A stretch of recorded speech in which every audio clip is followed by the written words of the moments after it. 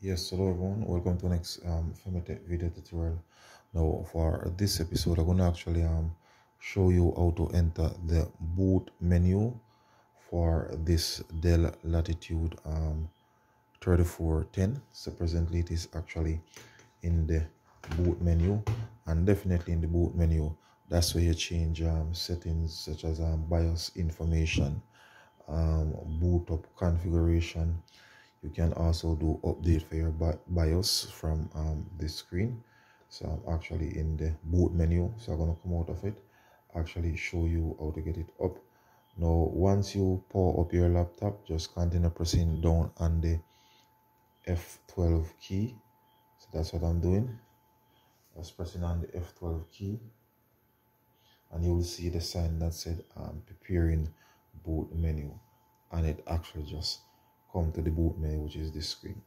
So again guys, once you press the power button to power up your laptop, then just continuously pressing down on the F12 key.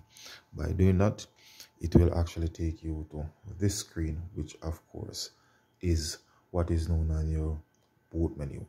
So once again guys, if you're new to my YouTube channel, please remember to click on the subscription button. Of course, leave your comments in the comment section of the video, share the video. So once again guys, thanks for viewing. Tech is out of here.